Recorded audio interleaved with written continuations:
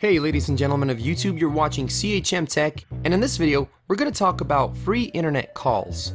But before we get started, shout out to Devil Cube Designs for making the new intro. These guys make some really cool intros, motion graphics, and logos, so if you're interested in stuff like that, you can check out their work by clicking on the links in the video description. So a few days ago, I made a call from Mostar, Bosnia and Herzegovina, all the way to Toronto, Canada. It was a very nice chat. I hit up an old friend that I hadn't spoken to for ages. We talked about life, our friends and family, and after about an hour or so of catching up, we promised to keep in touch and finished our chat. Now normally, if the call was made through a public switch telephone network, my phone bill for this month would have had a pain-inducing additional charge. But since it was made via Skype utilizing the awesome power of the internet, the call was actually completely free. Today, internet voice and video calls are commonly made using apps like the already mentioned Skype, Viber, Facebook Messenger, WhatsApp, and others over a high-speed internet connection. Whether you're calling someone in your own neighborhood or on the other side of the planet, if you're both using the same app, the calls are typically free. How do they work? Well, it's all thanks to a technology called VoIP, which is short for Voice over Internet Protocol. From an end-user point of view, VoIP calls may seem very similar to calls you would make using a standard home landline phone, and in some aspects, they actually are.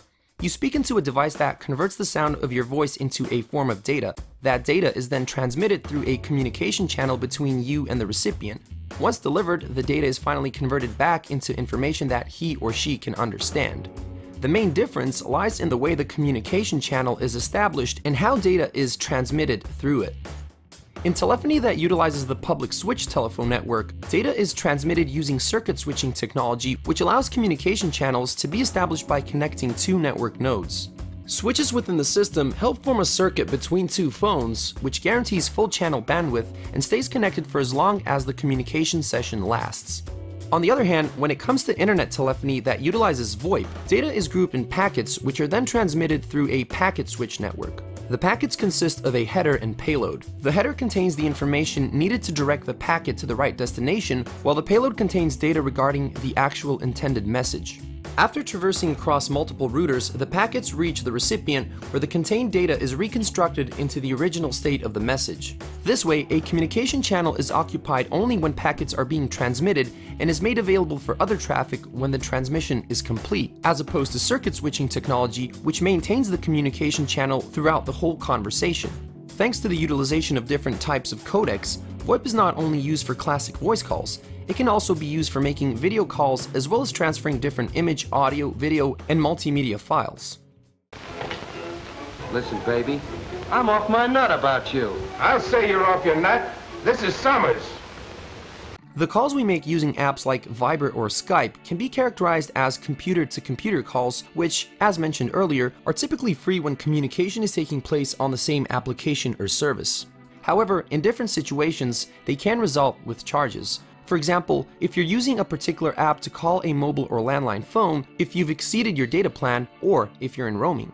Besides calls from a computer to a computer, VoIP calls can also be made using analog telephone adapters that allow you to connect a standard phone to a computer with an internet connection. They can also be made using dedicated IP phones. While this kind of internet telephony has some very obvious advantages, it also has some downsides. One is the dependency on a fast and stable internet connection. In case of a connection hiccup or complete outage, making an internet call can become a challenge or completely impossible.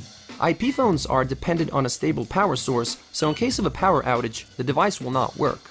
Emergency calls can also be a challenge for this technology, as services cannot automatically figure out where the emergency VoIP call is coming from. But with advantages like transmission efficiency and the ability to make completely free to low-cost calls, VoIP offers conveniences that very often make life much easier.